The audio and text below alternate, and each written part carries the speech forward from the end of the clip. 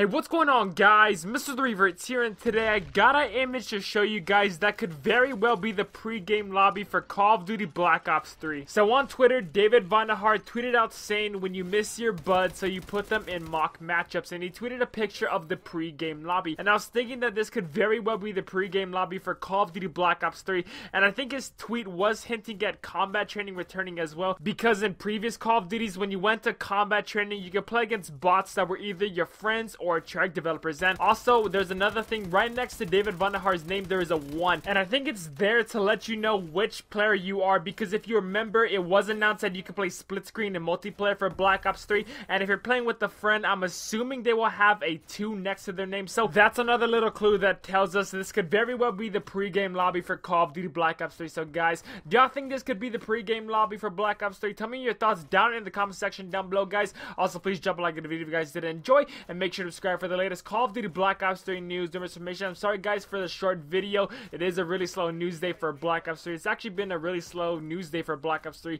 this pretty much this whole week. So guys, I apologize for the short video. I promise I'll make it up within the next couple days. I got a lot of Black Ops 3 videos coming out for you guys, so make sure to subscribe for that. Thank you all for watching. My name is MrTheRevertz. Hope you guys will have a great rest of the day. Till next time, I'll catch y'all later. The only thing holding us back is how far we are willing to go.